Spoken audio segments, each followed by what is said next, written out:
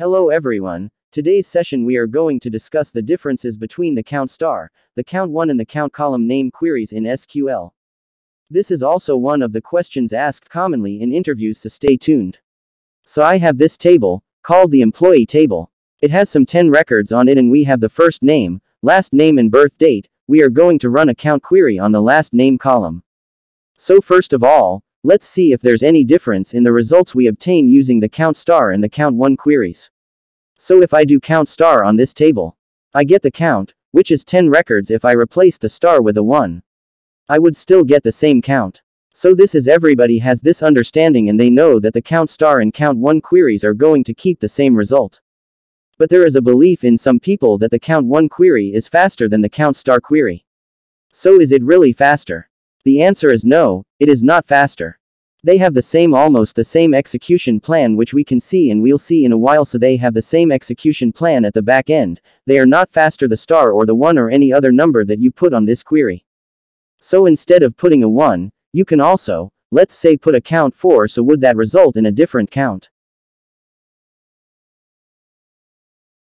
No, and we don't even have 4 columns in this query. So count 1 does not work like that. It just counts on the first column.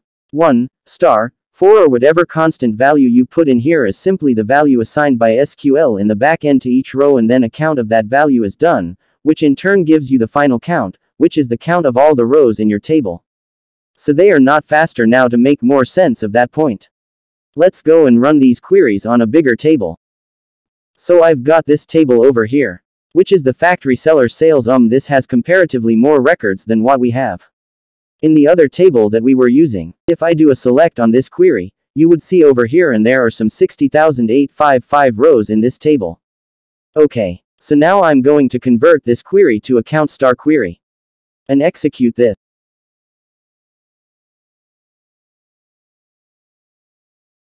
And we get the result over here. And now let's open a new window within.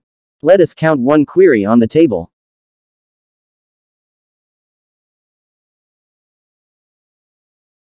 Okay, so we have the result. So let's go back to count query, execute this. You have the result over here. Now what I'm going to do is I'm going to add the execution plan over here so that we can see what it actually happens in the backend. So I'm going to include actual execution plan and now execute this query.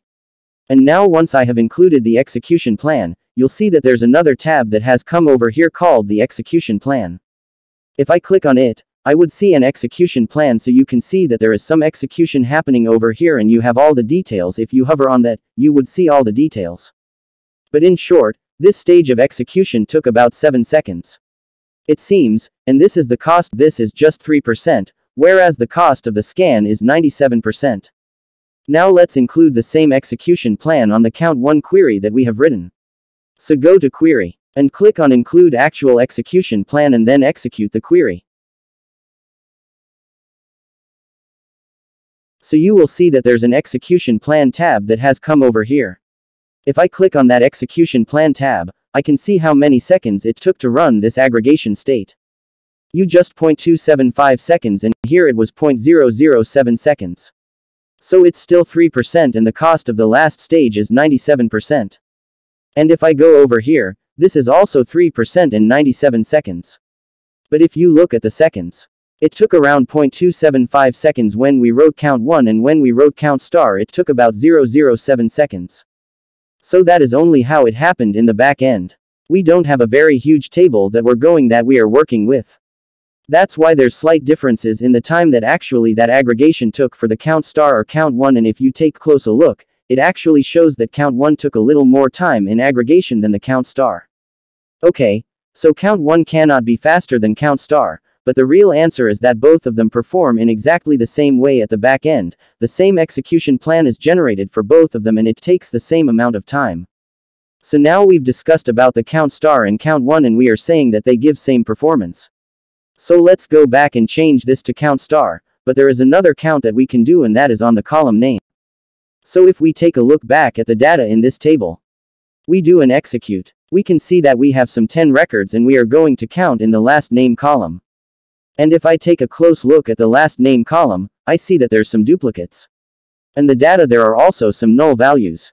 So now instead of writing count star or count1, what I'm going to do is write count of name and execute this query. So now if I write count of last name, I've got the result as 9 and not 10.